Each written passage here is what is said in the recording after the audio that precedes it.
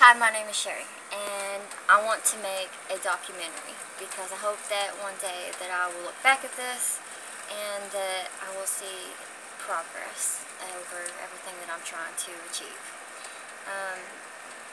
In honor of Randy, our pastor and our prophet, I am trying to follow through with what he said that God wanted me to do. And he had prophesied over me, and he said that I would have a higher standard of singing, and he said that God was going to bring me to minister to some people.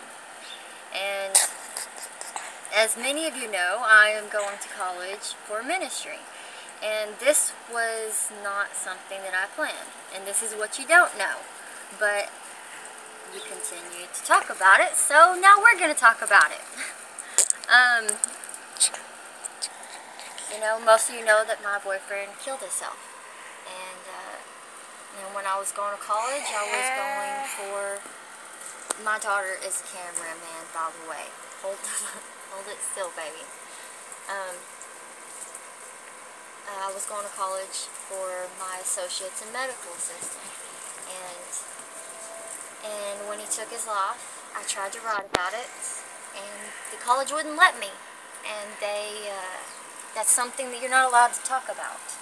You know, this college, they teach you about numbers, and they teach you about history, and they teach you how to be smarter, and to think logically, and they teach you everything, but they do not teach you how to deal with life when people around you die.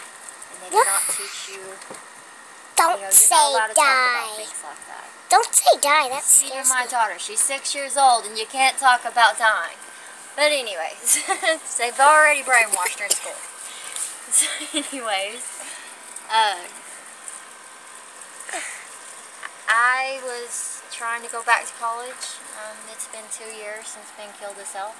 And I was trying to go back to college, and one night I woke up in the middle of the night, That's better. and it was on the radio, and it said, try our Flex campus online at the Dallas Christian College. So I enrolled in it, and I felt like that was what God wanted me to do. Well, come to find out, the only courses that they have are ministry. So that's what I'm doing.